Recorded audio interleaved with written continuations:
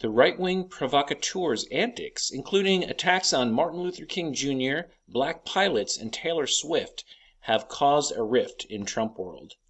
I love that headline. It sounds so random. Is that when MLK was alive, his approval rating was rather low, right near 30. So his contemporaries did not think very highly of him. In fact, even in the decades that followed, it was a big lift to get it to become a federal holiday. Only something fake and fictitious could get a 96% approval rating, and it turns out that what we think of as MLK is largely a fable. Charlie Kirk referring to MLK as fake and fictitious.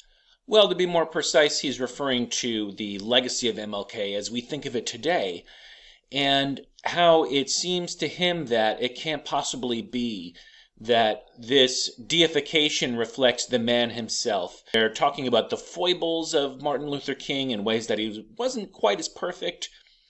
Ironically, a few years ago, Charlie Kirk was doing the same thing as other conservatives in trying to kind of claim MLK's legacy for Republicans, like MLK supported Republicans.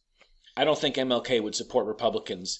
He was certainly a man of the left, and you can maybe understand that in the context of history, that if you feel you're being discriminated against and segregation, then you're not really going to be a conservative. So why don't we as conservatives just accept that? Martin Luther King would not have supported BLM Inc. and the violent tactics they have used to burn down our cities, Kirk wrote on Twitter in 2020. Democrats should stop invoking his legacy until they condemn their arson, rioting, and violence.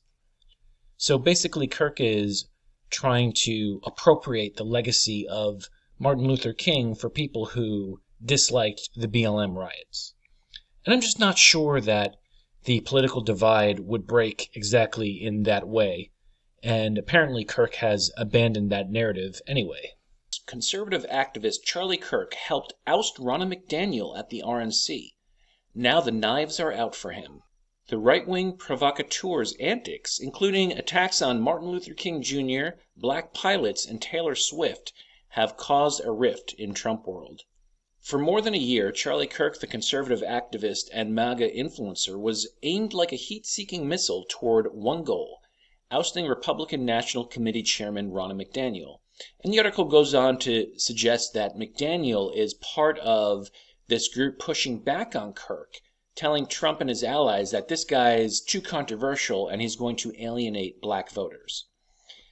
The one problem is that there aren't any black voters to alienate who vote Republican. There's 8%. So that's, don't put that on Charlie Kirk. That's just the way it is. Few Republican groups have had as meteoric a rise as Kirk's Turning Point USA, which launched in 2012. It sought to activate young conservatives and saw its fortunes grow as it attached itself to the Trump movement in 2016. The organization has raised roughly $250 million since. Ronna McDaniel at the RNC feels like she's in competition with Turning Points for donations. My take is that I'm skeptical about how Turning Points use its money, and I'm also skeptical about how the RNC uses its money. They both seem a little off base, in my opinion, in terms of, putting money to candidates who are kind of losers and just not really aligned with what voters want. So they're both suspect, in my opinion. Here's the bottom line. There's a lot of hypocrisy on the subject of DEI. There's a lot of hypocrisy in conservatives' use of the legacy of MLK. I know that liberals hate it, but I'm starting to hate it too because, MLK did a lot, obviously, for civil rights, but he's not like a conservative figure, and he never was. And I'm not sure that he was even against, DEI, as we call it today. So, leave MLK's legacy as it is and let him be an icon for the left and just an icon for civil rights, but stop trying to draw him into conservative arguments against liberals. It's just stupid. And Charlie Kirk has made that point, and now he's getting a lot of blowback. So it's just interesting, is the Republican conservative movement allowed to like engage with reality, or do we just have to keep repeating these mindless platitudes? It's a good question. My name is Michael McCare. Thank you so much for watching.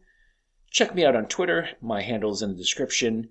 And like this video, and most importantly, follow me right here on YouTube. I've only heard what love can